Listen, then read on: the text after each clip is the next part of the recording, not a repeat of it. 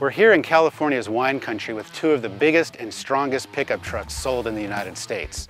The Ford Super Duty is the 2011 model. That's the new player in the segment, and last year's strong player, in fact, MotorTrend's 2010 Truck of the Year, the 2010 Dodge Ram Heavy Duty. What's new about the Super Duty?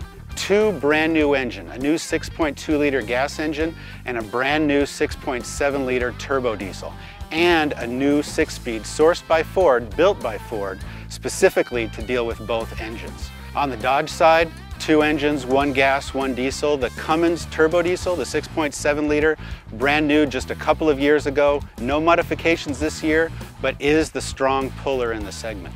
Also, Dodge offers the 5.7 liter Hemi, 380 horsepower, 400 foot-pounds of torque. Is still a strong puller for anybody that wants a heavy-duty truck without the turbo diesel engine. So come along with us as we try to find out who is the king of the heavy haulers. So we're here in the Super Duty on our first drive loops. Truck is completely empty and we get a chance to feel how this does in just real-world daily driving. The truck itself, from a construction point of view, the frame isn't that much different. I guess there's some extra cross members and they had to do a little bit of tweaking because the big news is obviously the powertrain, a new 6.7 liter Power Stroke engine and 6-speed automatic transmission behind it. The diesel is taken in-house. It used to be made by International. Now it's being made by Ford. 390 horsepower, 735 foot-pounds of torque. So for anybody who's hauling big loads occasionally or constantly, this is probably a pretty good choice. And from what I'm feeling at this point, it's pretty impressive. The new interior is freshened. It's not completely revamped. But what is unique and different about this 2011 model is the information center that gives you oil temperature, fuel economy, it tells you about tire pressures, it tells you about tranny temperatures, it gives you all sorts of trip and odo information that you might want, how many hours the engine has been running. A lot of good information that people who tow and use trucks on a professional or even just personal basis need to know and want to know. So far, so good, but a lot of the personality of a pickup truck is built into how it hauls and how it tows. So I'm looking forward to see how this truck performs in those situations. Okay, now we've just jumped into the Dodge Ram Heavy Duty. It's the 2010 model.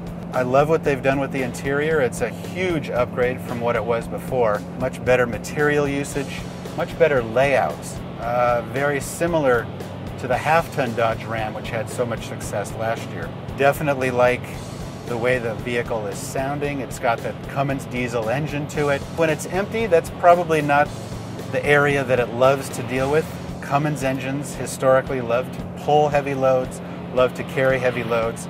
This 6.7 liter obviously is very strong. If I compare it to the Super Duty, there's just something about the front suspensions in particular that seem very, very different. They're both live axles, they're both coil springs, but the Super Duty has two giant locating arms attaching to the front live axle. Dodge is a little bit different. They have 4 links that actually locate and attach that live axle. Seems to do a good job, but there's just something about irregularities in the road that seem to cause a little more front-end vibration.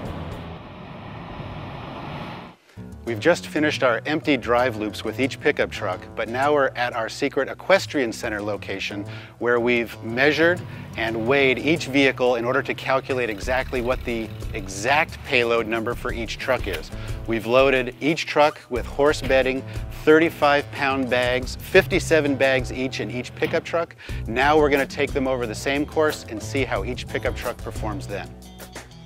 Okay, now we're here with the bed loaded. In the case of this 2011 Super Duty that we have, this is pretty nice. There's a lot of little features the engineers have clearly incorporated in. The tow haul mode also incorporates a lot of transmission and diesel engine information, so they're constantly talking to each other and as a consequence making some delicate small changes back and forth. And I have to say that the smoothness and the refinement and the ability for this vehicle to make its shifts from a dead stop as well as at speed, and the passing power that it has is very impressive. Okay, now we're in our Ram Heavy Duty, fully loaded. My first impression seems to be centered on the rear axle and how it's carrying weight. There's a 5-leaf pack in the Dodge, and there's a 3-leaf pack in the Super Duty. There's just something a little more controlled about how this Dodge is taking some of the corners and some of the irregularities in the road. What I don't seem to like is, at least when I put it into manual mode, the transmission doesn't seem to fall to my thumb. It's got a nice little thumb shifter that when I grab the shifter handle seems to be directly underneath my palm. In fact, I'm even accidentally sometimes shifting up or down when I don't want to. All right, now we're at the stage where we get to test these trucks pulling a heavy trailer. We've set up both of these trucks with horse trailers filled to the hilt with horse bedding. 140 bags, 35 pounds each behind each pickup truck over the same drive loops we've done for the last couple of days. So we're here on our trailer portion of the test. I've got about somewhere between 6,500 and 7,000 pounds on the back end of this Super Duty. I have to say I like what I'm feeling. Very little wag, really good power, good pickup. Feels like the engine is well within its comfort zone.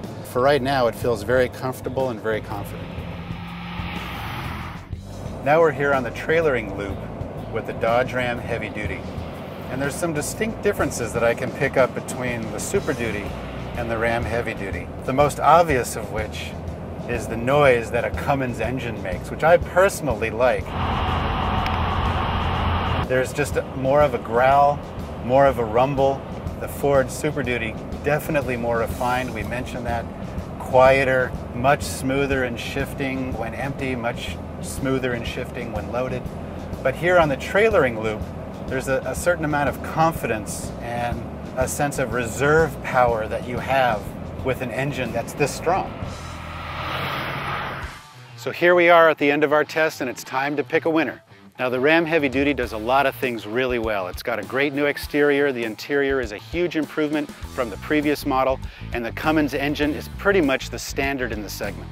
However, Ford has a lot riding on this Super Duty. They had a couple of problems with the previous generation. They've bought the powertrain in-house.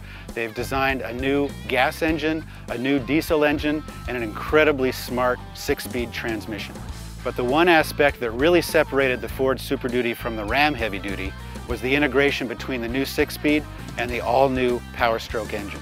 Whether we were doing driving loops empty or fully loaded, the Ford Super Duty was always up to the task. And that's why the 2011 Ford Super Duty is our king of the heavy haulers.